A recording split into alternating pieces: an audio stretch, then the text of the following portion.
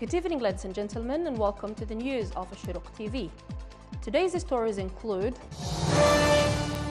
UN chief calls on World Bank to support Sudan to face COVID-19 pandemic. Al-Burhan receives telephone call from Abu Dhabi Crown Prince. MasterCard gets green light to operate in Sudan. United Nations Secretary General Antonio Guterres called on the international financial institutions to grant Sudan exceptional support to confront the COVID-19 pandemic after the World Bank's exclusion Sudan from global emergency funds for coronavirus response operations. Taking the opportunity of a UN Security Council video conference meeting on the future of Darfur peacekeeping mission, the UNAMID, Under-Secretary General for Political and Peace-Building Affairs, Rosemary A. DiCarlo, spoke in his speech about the political and economic challenges that Sudan has been facing alone without any significant economic support to its people. DiCarlo pointed to the protests and political agitations by the supporters of the former regime, the worrisome humanitarian situation with 9.3 people who need assistance as a result of deepening economic crisis and increasing rate of inflation in the country. Secretary of State Michael Pompeo has recommended that the U.S. keep funding World Health Organization programs to fight polio and coronavirus in 7 countries, a recognition that the group provides key services in some areas despite President Donald Trump's criticism.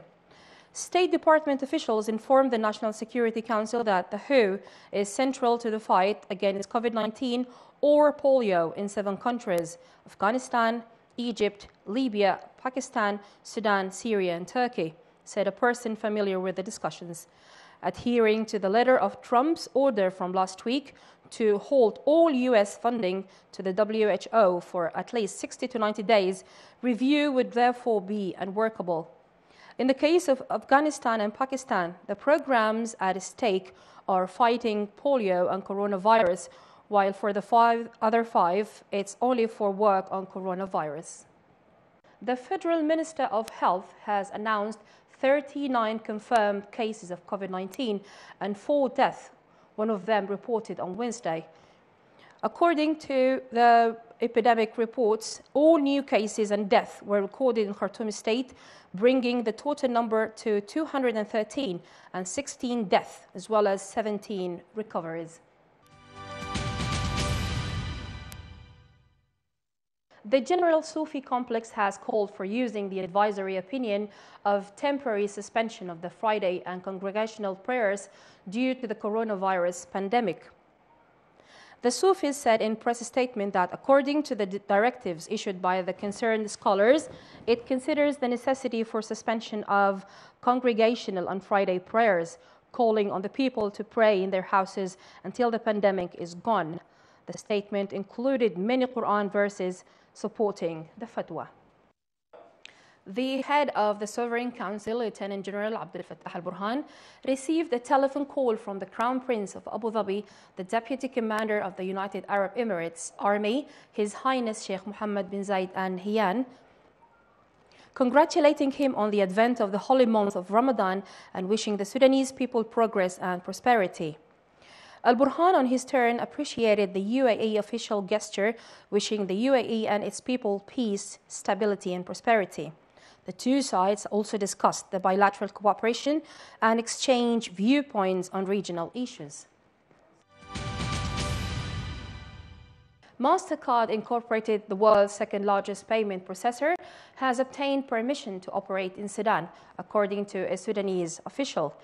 The director of the electronic banking services company, EBS, which is affiliated with the Central Bank of Sudan, Omar Omarabi, told Sudan Tribune that the credit card issuer assured them of their willingness to grant Sudanese banks license to work. It is not clear if any Sudanese banks applied for such a license.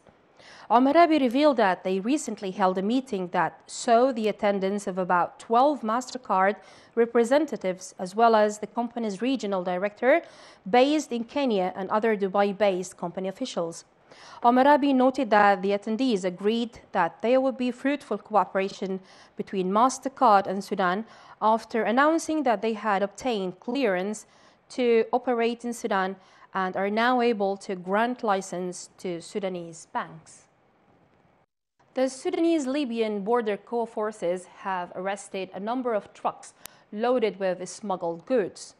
The assigned governor of the North State, Mr. Mohammed Al-Hassan Al-Sa'ouri, has visited the co-forces headquarters, emphasizing the government's decision not to allow any kind of economic or security disturbances and will continue to trace any type of corruption. On the other hand, the head of intelligence department of the co-forces, Malaz Hassan, expressed that the mission was accomplished as a result of hard cooperation and close monitoring from the Sudanese-Libyan co-forces. The President of the Republic of South Sudan, Salva Kiir Mayardit, has sent a condolence cable to the President of the Sovereign Council, Lieutenant General Abdel Fattah al-Burhan, on the death of Mr. Mansour Khalid. He said that the late Dr. Mansour was hoping that all issues of South Sudan would be resolved and that Sudan would remain united, enjoying democracy and justice that everyone is working for, adding that for known reasons the South has seceded. The President of South Sudan pointed out that Dr. Mansour Khalid has given great efforts and was one of those who contributed to realization of the Comprehensive Peace Agreement, the CPA. He said that the measures taken to combat the corona pandemic prevented the arrival of a delegation from South Sudan to attend the late funeral of Dr. Mansour Khalid, hoping that peace would be achieved in Sudan. And here we remind you with the headlines. The UN chief calls on World Bank to support Sudan to face COVID-19 pandemic. Al-Burhan receives telephone call from Abu Dhabi Crown Prince. MasterCard gets green light to operate in Sudan. Well, ladies and gentlemen, that was it. Thank you for following and see you next time.